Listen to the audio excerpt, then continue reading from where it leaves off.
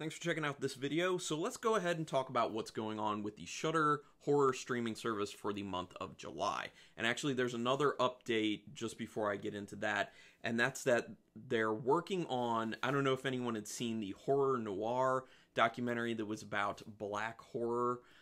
Really good documentary. I highly recommend it. Actually, I should probably do like a full-on review of it.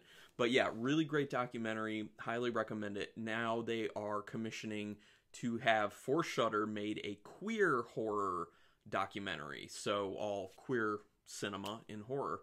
And speaking of that, currently available on Shudder streaming is Knife and Heart, which is a queer giallo film, a modern giallo film, because I think it was a 2018 film. So I did a no spoilers review for it. Go check that out and see if that's your thing.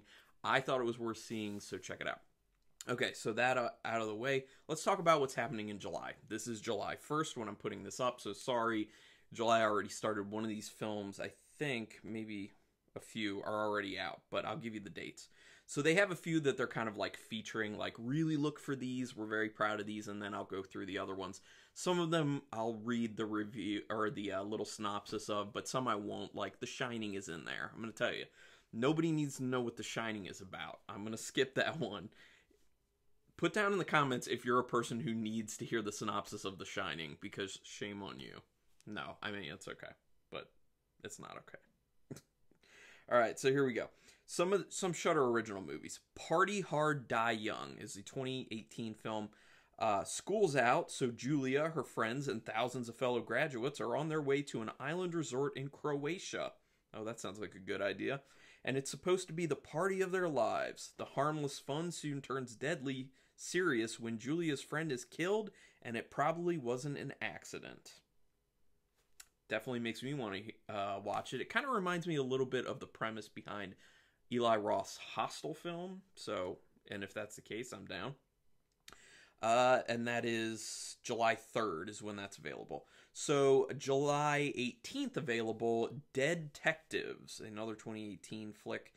I think it's a show. A team of hapless reality TV ghost hunters experience true paranormal activity for the first time while filming a make-or-break episode in the most haunted mansion in Mexico. Facing cancellation on the one hand and supernatural entities on the other, the group must figure out a way to bust the ghosts, deliver the episode of a lifetime, and escape with their lives intact. I might pass on that one just because I'm not big into the whole ghost hunting thing. I'm actually not that big into like ghost films in general, that subgenre of horror, but specifically like ghost hunting shows and stuff like that. So I might skip on that one. All right. June 24th, so available right now when this is coming out. They lumped it in with the July because sometimes they don't get them all in for that month, or they have some they end up adding at the end of that month and then they just rolled over. So available June 24th, so right now, Stranger by the Lake. Frank spends, it's a 2013 film, Stranger by the Lake. Frank spends his summer days hopelessly searching for companionship at a popular cruising spot on the shores of a lake in rural France. One day he meets Michel, an attractive yet darkly mysterious man, and falls blindly in love. When a death occurs, Frank and Michel become the primary suspects, but they choose to ignore the dangers and instead of continue to engage in their passionate and potentially lethal relationship. Okay? July 1st. So right now, I'm excited about this one because this is a film I've been wanting to watch. I've heard good things about, and it has Alice Cooper in it from what I hear, along with Donald Pleasance. Prince of Darkness, a 1987 John Carpenter film. We all love John Carpenter.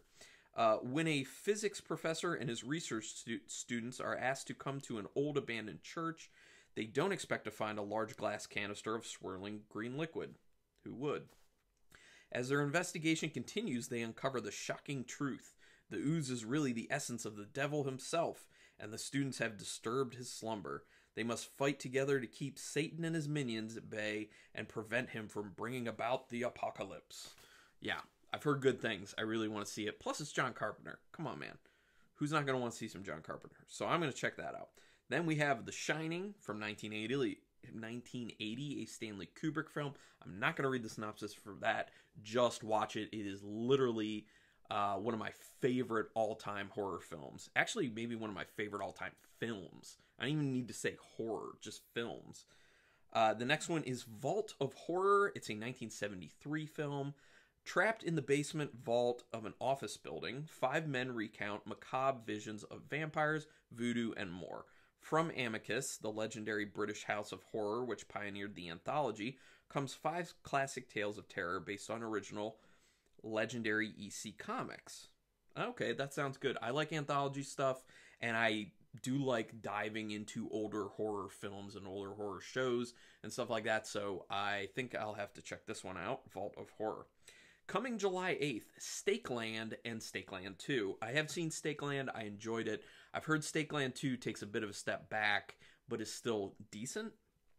So Stakeland is from 2010.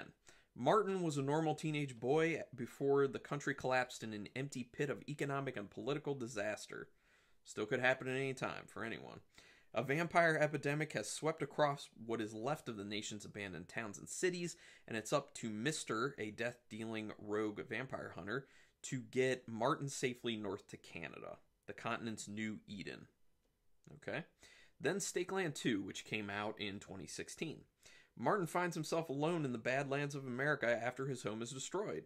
With only a distant memory of his vampire hunting mentor, Mr., to guide him, roaming the wilderness of a steadily decaying country, Martin goes in search of the one man who can help him get revenge. Okay. I might check out Stakeland 2. I just liked the first Stakeland. If I have time, maybe I'll dive into Stakeland 2. But there are a lot of movies and shows on Shudder at the moment I really want to get to, so that one will just take a back seat. July 15th, we have the film All the Colors of the Dark, a 1972 film. The luscious Edwige Fenech gives the performance of her career as a woman tormented by visions of satanic violence, hallucinatory horror, and psychosexual insanity. That sounds awesome. Although it also sounds like it could be like over-promising with that synopsis, but yeah, I want to check that out. All the Colors of the Dark. Okay, yeah, that sounds crazy. And the last one I have on here that they sent out in their press release, July 22nd, The Transfiguration, which is a 2016 film. Set in Queens, this atmospheric drama focuses on 14-year-old Milo, a troubled outsider who takes refuge in the vampire mythology he studies to the point of obsession. When a chance encounter with neighbor Sophie leads him to develop new romantic feelings, Milo struggles to suppress his dark urges and a terrible secret. That sounds like it could be decent. I might check that one out. So, yeah. I'm pretty sure that was it. But, yeah. Let's get comments. Let's get some comments down here. I've already told you what I'm excited about. I really want to see Prince of Darkness. And what were the other ones that I said? Prince of Darkness was one that's a must for me. All the Colors of the Dark sounds really good. I'm definitely going to try and hit that one up. Vault of Horror also sounds really good to me. I'm going to try and do that one. And I think those are my main ones. Oh, and Party Hard Die Young kind of sounds interesting, especially if it's a hostile type thing. So, I don't know. But, yeah. Are you guys excited for what's going on in July with Shudder? Go ahead and put some comments down here. What are you looking forward to of the ones I just read off? What are you definitely going to check out? Are there any you're just like, nah, I don't think I'm going to pass? Have you seen any of them and can say yay or nay on them right now just to give me that heads up? That would be appreciated. So put that comment down there. Give me a like on this video if you enjoyed it at all. Really subscribe, though. Please, please subscribe and spread the word. If you know people who like movie reviews, no spoiler horror movie reviews especially, but still in depth while being no spoiler, let them know about this channel. I really appreciate that. And get people to subscribe, and you should subscribe, sorry. You should subscribe, because if you like any of my videos, that's the best way to say thank you.